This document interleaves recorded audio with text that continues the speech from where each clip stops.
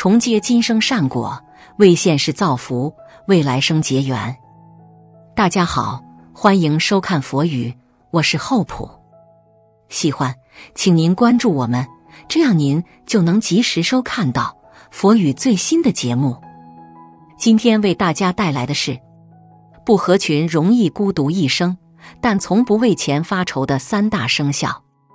人孤独是很正常的，不管什么人，朋友再多，他们也有孤独的时候。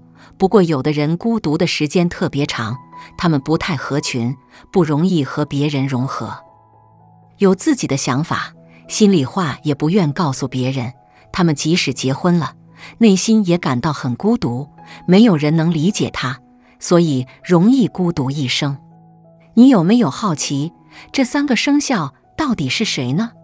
是不是和你有关系呢？别着急，我马上就揭晓答案。生肖鸡。鸡的人是很有个性和魅力的，他们在很多领域都能够脱颖而出，赢得别人的赞赏和羡慕。他们有着敏锐的洞察力和判断力，能够抓住机会，创造财富。他们也有着高雅的品味和审美观，喜欢打扮自己，追求高品质的生活。他们对自己和别人都有很高的要求，不容许有任何差错和疏忽。听起来是不是很不错呢？但是你知道吗？鸡的人也正因为这些优点，而导致了他们的孤独。他们太过挑剔、长舌、自负，喜欢说是非，不受人信任。他们对别人的意见和建议不屑一顾，只相信自己的判断。他们也很难与人沟通和合作，总是想要控制一切，不给别人留余地。这样的性格让他们在人际关系上遇到很多困难和挫折。鸡的人虽然表面上看起来很自信和快乐，但其实内心很孤独和空虚。他们渴望得到别人的认可和尊重，但又不愿意改变自己的缺点。他们也很难找到真正的朋友和爱人，因为他们总是用自己的标准去衡量别人，而忽略了别人的感受和需求。鸡的人需要学会放下自己的骄傲和偏见，多听听别人的意见和建议，多关心和体谅别人的感受和需求，这样才能赢得别人的信任和友谊，摆脱孤独。生肖蛇。蛇的人是很有智慧和魅力的，他们在很多领域都能够成为专家，赢得别人的敬佩和信赖。他们有着丰富的知识和经验，能够解决各种复杂的问题。蛇的人也很有气质和风度，吸引了很多异性的目光。他们对自己喜欢的人非常专一和热情，愿意为爱付出一切。听起来是不是很完美呢？但是你知道吗？蛇的人也正因为这些优点，而导致了他们的孤独。他们情绪不稳，追求完美，报复心强，容易陷入绝望、抑郁。他们对自己和别人都有很高的期望，但往往达不到自己的理想。他们也很难原谅别人的错误和背叛，一旦受到伤害，就会报复对方，甚至伤害自己。这样的性格让他们在感情上遇到很多痛苦和困惑。蛇的人虽然表面上看起来很冷静和理智，但其实内心很敏感和脆弱。他们渴望得到别人的理解和支持，但又不愿意表达自己的真实感受。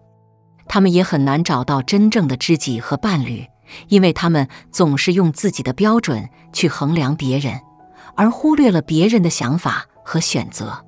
蛇的人需要学会放松自己的心态和要求，多看看世界的美好和多样性，多给别人一些信任和空间，这样才能赢得别人的尊重和爱情，摆脱绝望。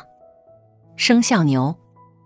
牛的人是很有奉献精神和同情心的，他们在很多领域都能够成为领导者，赢得别人的信任和敬意。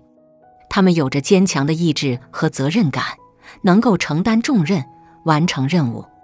牛的人也很有才华和创造力，喜欢尝试新事物，创造价值。他们对自己喜欢的事业非常投入和热爱，愿意为之付出时间和精力。听起来是不是很令人敬佩呢？但是你知道吗？牛的人也正因为这些优点，而导致了他们的孤独。他们忽略自己，固执，缺乏灵活性，容易被利用、受伤。他们把自己的价值建立在帮助别人之上，喜欢从别人对自己的依赖中感受自己的价值。当自己的付出得不到回报时，会沮丧，就很容易迷失自我。又由于他们有自我牺牲精神，不愿拒绝他人，容易屈从，从而被别人推来搡去。这会使他们变得越来越苛求、敏感、好报复。牛的人虽然表面上看起来很坚强和快乐，但其实内心很累和迷茫。他们渴望得到别人的认同和鼓励，但又不愿意改变自己的方式和目标。他们也很难找到真正的兴趣和激情，因为他们总是用自己的标准去衡量事物，而忽略了自己的感受和需求。牛的人需要学会关注自己，放松自己，奖励自己，多寻找一些让自己开心和满足的事情，这样才能赢得别人的尊敬和友谊，摆脱累。你们是不是也有这3个生肖中的一个呢？如果你是鸡、蛇或者牛，你有没有感觉到孤独呢？你有没有想过改变一下自己呢？其实每个生肖都有自己的优点和缺点，没有绝对的好或者坏。我们要做的就是认识自己，接受自己，改善自己，让自己变得更好更幸福。不要因为孤独而放弃自己，也不要因为钱而忽略自己。生活是一场旅行，我们要享受沿途的风景，也要珍惜身边的人。只有这样，我们才能找到真正的快乐和满足。好了，今天的视频就到这里了，谢谢大家的观看和支持。如果你喜欢这个视频，就请给我一个赞和一个评论吧，让我知道你们的想法和反馈。还有，如果你还没有订阅我的频道，就赶快点击下面的红色按钮吧，这样你就可以第一时间收到精彩内容了。下次见，再会。